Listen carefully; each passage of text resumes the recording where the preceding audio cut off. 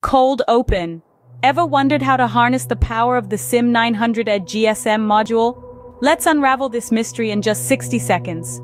First off, remember, SIM900A is a complete dual-band GSM GPRS solution.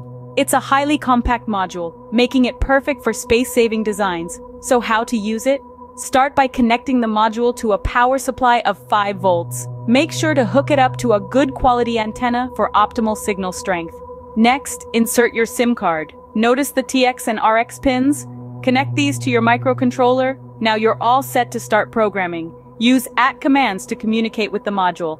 For instance, AT checks the connection, @ + CMGF = 1 sets the mode to text, and @ + CMGS sends an SMS. And there you have it.